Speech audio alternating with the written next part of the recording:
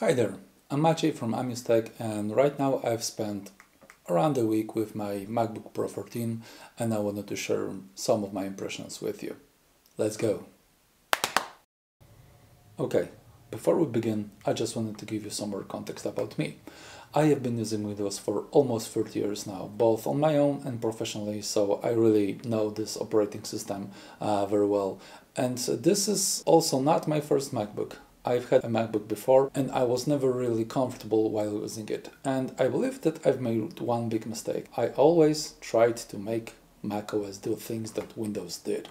And I believe that this was a wrong approach because right now I'm really trying to learn and embrace the macOS way of handling things. And I think I'm on a good approach here. And I believe that the learning curve right now is not as steep as it was before.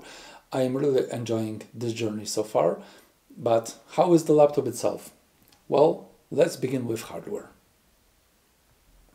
I have the basic model, MacBook Pro 13, which is M1 Pro, 8 cores, 14 graphic cores, 16 gigabytes of RAM and 512 gigabytes of SSD. This is already a very powerful device and I think that it's quite an overkill for what I'm using it right now, but I must say that the build quality is really perfect. Right now I'm also using a Dell XPS 14 2021 laptop and I always thought that build and design wise it's really nice, but compared to the MacBook really not so much. The overall feel is really premium. The build quality is astounding and I really believe that the shape that those devices have right now, not the wedge shape that we've been used to for the past couple of years, but the more boxy and pro shape really hits the spot and I love the design of this device. And one of the first things that really got to me even at the beginning was how this device operates. I have yet to hear the fans on it really. I have not been doing crazy demanding stuff, but I've already created some videos. I've exported some videos on it and just yesterday I was texting my friend that this is crazy because I am exporting a few minutes long video and the fans didn't even turn on. And just to compare the Dell on which I've tried to do some video editing before I bought the MacBook was just dying simply while trying to operate the timeline and not even getting into the render part of it. So the way it works in pretty much every day-to-day task you can throw at it is really satisfying. And while we're talking about quality, we cannot forget about the screen. I mean, this is the best screen of all the devices that I ever owned. And the sharpness, the quality, the lighting that it has are really satisfying to use. And to be honest, I hardly even connect my external monitor right now because of the sheer quality that this display offers. And I will address the elephant in the room, the notch. The notch is a total non-issue. Really, you don't even notice it in your day-to-day usage. So there is a lot of people saying that, yeah, the devices look great, but the notch would stop me from buying it. This is bullshit and not something that you focus on. You focus on the whole screen that you have in front of your eyes and not just a small part on the top of the screen. And the last thing hardware-wise I wanted to talk about is the battery. I must say that I was expecting a bit more, around 10, maybe 11 hours of use, but my experience right now tells me that 7 or 8 hours are more realistic number that you're going to get. But I have to say one thing. If you would really like to stick to Apple-made apps like Safari or Apple Music, I think that you would be able to squeeze much more from this device because I have already seen that those are the best optimized apps that you can have right now on this device. But still, even 6 to 7 hours of really constant use is a great number, especially given the fact that I have been playing some videos, listening to music, or even done some quick editing in DaVinci. And yeah, I think that overall the battery performance is really great. And yeah, I'm sure that you have noticed that I have not said anything bad about the hardware, because there is nothing to say. Hardware-wise, this device is really fantastic. But when it comes to software, it is a slightly different story. And I know my Windows way of thinking might be getting in the way right now, but there are some things that really bug me within the macOS. First of them being something that I already mentioned, the Apple-made apps. I mean, like Safari. You can't deny it's fast. It's nice to look at, the design is really pleasant, but sometimes the way it works, I mean, I really tried to switch to Safari, but I don't believe that I'll be able to. I think I will just use it as a browser that I will refer to whenever I really need to squeeze the maximal amount of usage before I'll be able to plug it back. But with my day-to-day usage, day-to-day tasks, I believe I'll stay with Opera browser.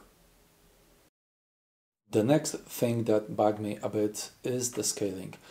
I know this is Retina display, and I know that macOS looks best on the Apple specific resolutions, but I really see the difference of picture quality when I connected the same external monitor to my Dell and when I connected the same monitor to the MacBook. On Dell, the picture is much clearer, is very pleasant to be honest, but whenever I connected the same display to the MacBook, it's always kind of dizzy, always not so sharp as it's supposed to be, and there are ways to deal with it. One of them being the Better Monitor, the app that you can install and just play around with different specific resolutions.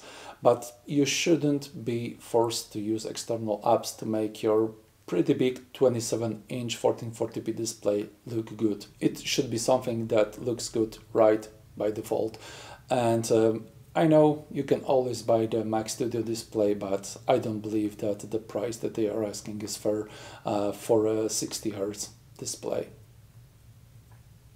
And another thing that really struck me was how much third-party apps I had to install to make this OS perform the way I would like it to. I mean, macOS is considered to be a really user-friendly operating system, but I think that in many ways it's really lacking compared to Windows. For example, I was not able to control the brightness or scaling, as I said before, of my external display. I was not able to control the volume on my mini hi-fi audio system, which is like really crazy. I was perfectly able to do it on every other device that I used before. If you want to be able to snap your application windows around the screen, you have to install third-party app. You have to install third-party app if you want to use a clipboard history, which should, in my opinion, be integrated in the operating system. And I believe that the most crazy thing is the lack of configuration for the touch button mouse. You have all the crazy and very useful gestures that you can use within the OS, but you cannot configure a free finger tap that should, for example, open the link in the background tab. You have to install a third-party app for that, or you are not able to set the scroll on your mouse or on the trackpad work in the same expected behavior. You still have to install a third-party app for that. And maybe one overall thought, the keyboard shortcuts are really twisting your fingers. I mean, Command, Control, Alt, Shift and the letter at the same time, come on, who does that? And yeah, I almost forgot one last thing. I don't know with which operating system version this came in, but you can set in the settings how long or how short you have to press your key for the letters to start repeating themselves. Right now it doesn't work. It just shows you like an iOS dialect symbols menu, which is crazy. I mean, this is a desktop operating system, not a mobile one. And I would maybe understand this a bit more if MacBooks had a touch screen, but we all know this is not going to happen, so I don't really understand this decision. And you have to use your terminal with a proper command to disable this and go back to the standard key press and repeat symbols function. But yeah, I've said some good things, so not some good things, but I believe that overall I am really impressed by the difference of experience you get from switching from x86 to ARM based laptop, and I believe that I'll be pretty happy with this device long term. Who knows, maybe I'll come back to you in a few months to see how it all went. And in the meantime, thanks for watching. Please leave a like and subscribe. If you have anything to add to this video, or maybe you would have any constructive feedback, don't hesitate to leave a comment. Thank you for watching and see you next time.